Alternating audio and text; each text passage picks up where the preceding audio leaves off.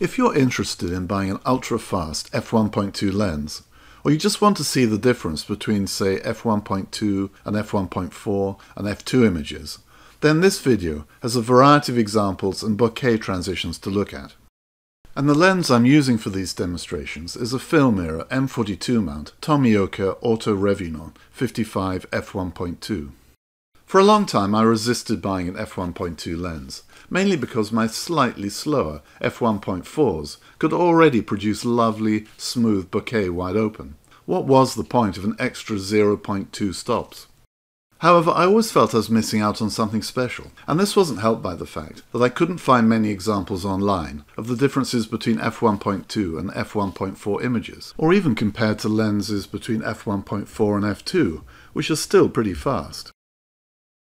Clearly, I succumbed to buying an f1.2 lens eventually, and I've decided to post this short video just with images, no talking or music. I'll also be posting a full review of the Tomioka on YouTube, explaining why I bought this particular lens and looking at its performance. So I hope you enjoy the photos and the way I presented the transitions, and I'd welcome any comments or observations you might have about ultra-fast lenses in general, or this lens in particular.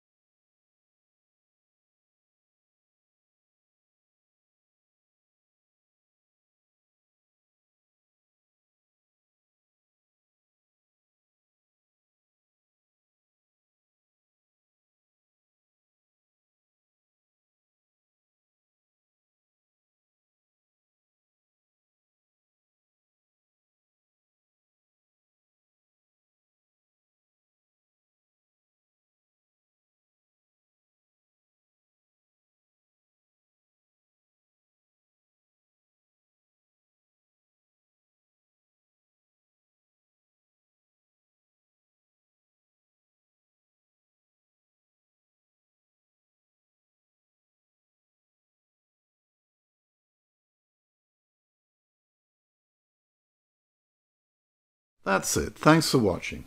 I hope you'll agree that a picture is indeed worth 1,000 words. And look out for my full review of this Tomioka lens, with more pictures and analysis.